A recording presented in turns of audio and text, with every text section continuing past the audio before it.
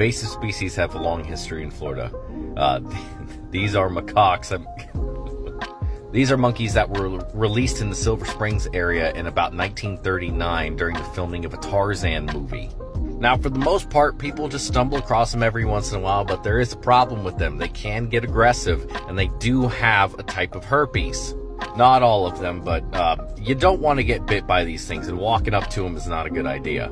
Now, they can swim and do it pretty routinely, and there's plenty of videos of them cannonballing into the water and swimming across the Silver River. And there are a few other places in Florida that have these monkeys, but Silver Springs is the most well-known.